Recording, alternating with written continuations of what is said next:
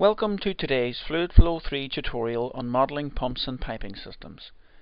Today we will develop a simple piping network transporting water along a 6-kilometer pipeline using a single pump. In doing so, we will determine the pump duty requirement for the system and using this information select a suitable Grundfos pump for our application.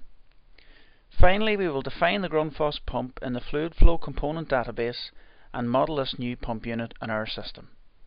This will allow us to identify the operating point on the pump curves and pinpoint how close we are to operating at the best efficiency point. Firstly, we will develop our simple model on the flow sheet using two known pressure nodes connected together with a single steel pipe.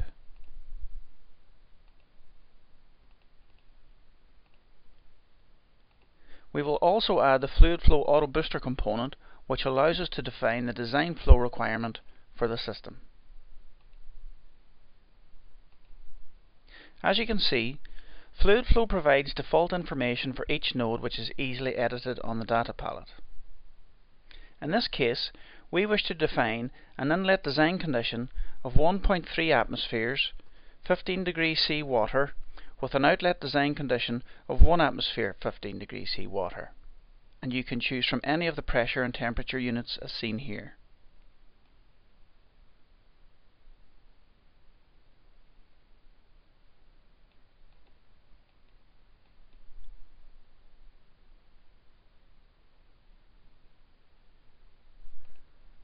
Our design flow requirement is 36 meters cubed per hour.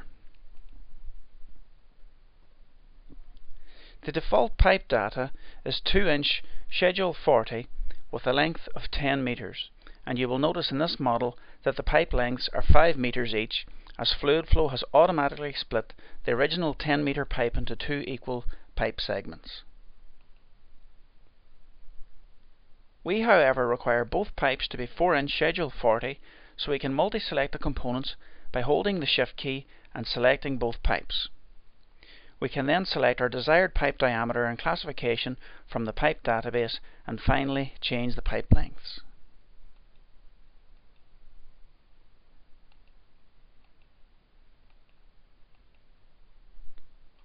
Our inlet pipe is 1.25 meters in length and our discharge pipe is 6 kilometers in length. Our model is now complete. We can also communicate our design data by displaying it on the flow sheet. To do this, we simply select the relevant nodes, and on the Input tab of the data palette, we change the properties on the flow sheet from Hide to Show. We can now select any of the input or results data we wish to display. In this case, we will display the input pressure, fluid and temperature.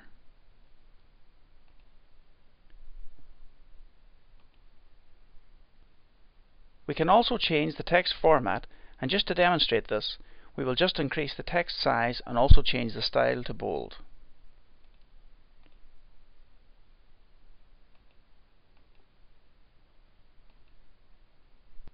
OK. If we calculate the network, we can view the results on the data palette.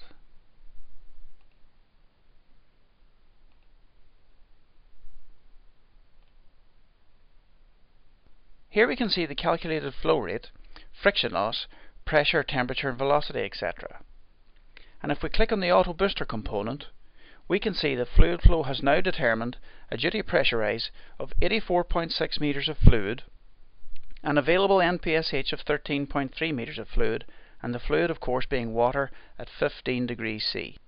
We can now use this information to select a suitable Grundfos pump for our system. At 36 meters cubed per hour, with a head requirement of 84.6 meters of fluid, we will select a Grundfos CR45-4 pump and add this unit to the FluidFlow database.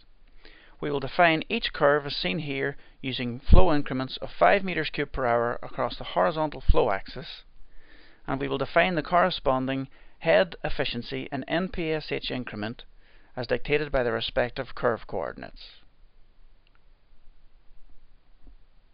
To add this pump to the database, select Database, followed by Boosters and Centrifugal Pump.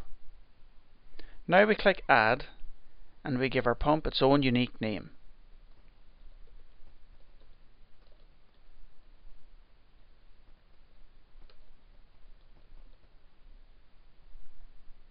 Click OK. Now we define the manufacturer.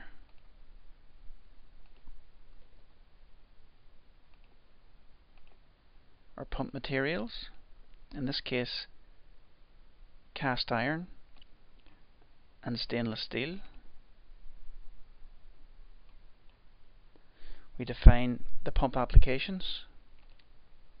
In this case we are going to select building services. We define the pump usage. We're going to select clean water and define the maximum operating pressure, in this case 16 bar. The suction sizes are both 80 millimeters. The pump speed, we are going to proceed on the basis of a pump with a data operating speed of 2,900 RPM and a minimum and maximum speed range of 2,600 and 3,200 RPM. And we will also proceed with a single impeller diameter of 200 millimeters.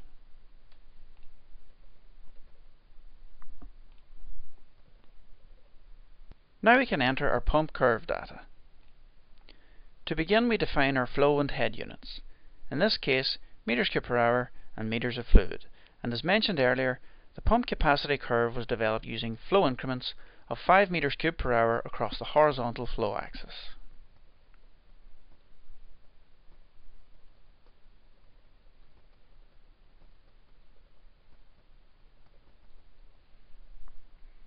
And we can enter the corresponding head coordinates in this column.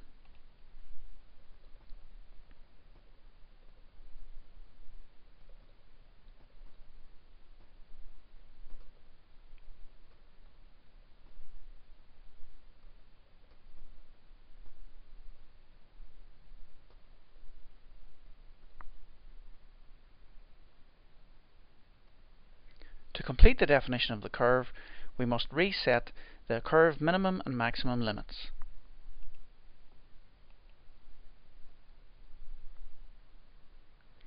And that is the positioning of the vertical red lines as seen here.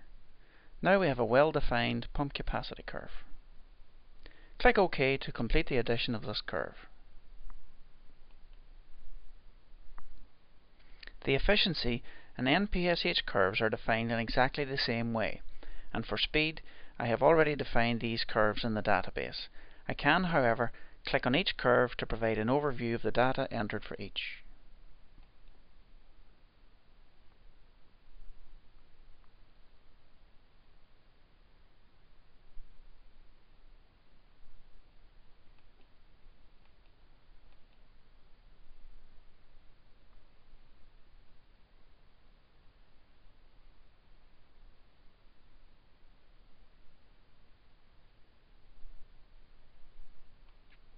The data entry is now complete, so if we click OK, the new pump has been successfully added to the FluidFlow database.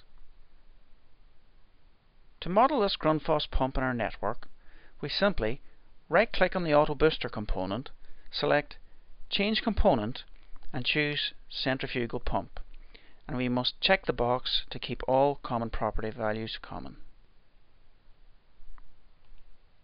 You will now see the Auto Booster component has changed to the Centrifugal Pump node. We select the Input tab on the data palette, followed by the pump model, and we select our specific pump.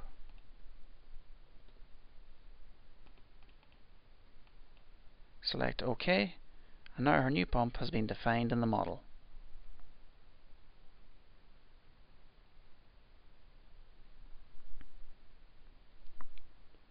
We must now recalculate the network in order to update our calculations based on this new pump.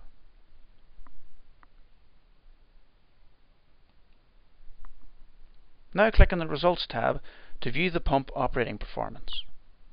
As you can see, FluidFlow has established that based on the data operating speed, this pump can now provide a flow rate of 36.8 meters cubed per hour with a power requirement of 11.19 kilowatts and an efficiency of 78.75%. If we click on the Chart tab, we can see where the system curve intersects the pump capacity curve, and we can also pinpoint the operating point on the pump efficiency curve, and as you can see, the pump is operating close to the best efficiency point on the curve. As we have defined a speed range for this pump, we can edit the operating speed and recalculate the network to ensure we are operating as close to the best efficiency point as possible. So if we change the operating speed from 2,900 RPM to 2,850 RPM, select OK, recalculate the network, and view the results, we can see that FluidFlow has now calculated a flow rate of 36.1 meters cubed per hour with a reduced power requirement of 10.62 kilowatts and a duty efficiency of 78.75%.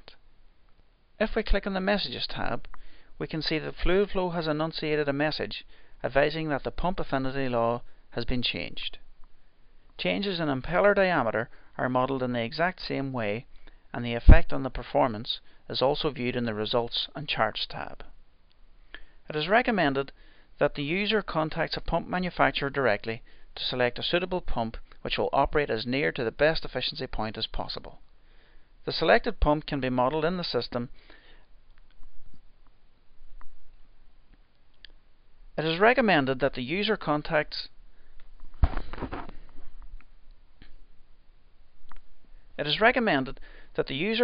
a pump manufacturer directly to select a unit which will operate as near to the best efficiency point as possible.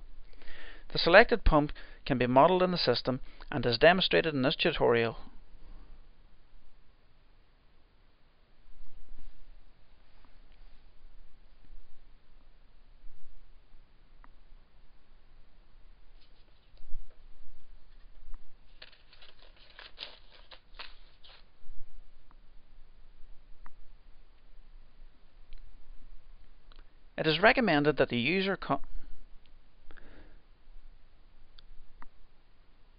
it is recommended that the user contacts a pump manufacturer directly to select a unit which will operate as near to the best efficiency point as possible.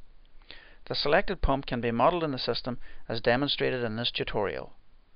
Correct pump selection will ensure the risk of premature pump failure along with fluid pumping cost is minimized. And that concludes our short tutorial on modelling a manufacturer's pump in a piping system. For further information, visit our website at www.fluidflowinfo.com.